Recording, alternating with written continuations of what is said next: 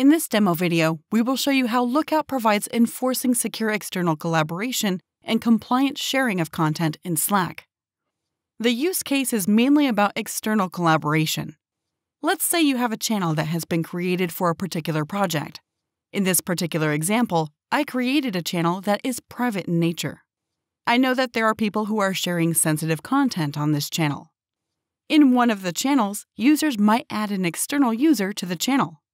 Chris Watson, as you see typing there, is an external user to this organization. When I add this external user to this channel that contains sensitive information, Lookout CASB immediately identifies that there is an external user and removes him, just because he is an external user. Because I don't want the data in this channel to be shared, Chris Watson has been removed from this channel. This is only one secure collaboration use case that the Lookout CASB addresses. Lookout CASB can apply protection policies based on an extensive set of contextual factors and can meet nearly every secure collaboration use case. Thank you for watching this demonstration of how Lookout CASB ensures compliant sharing of sensitive content in Slack.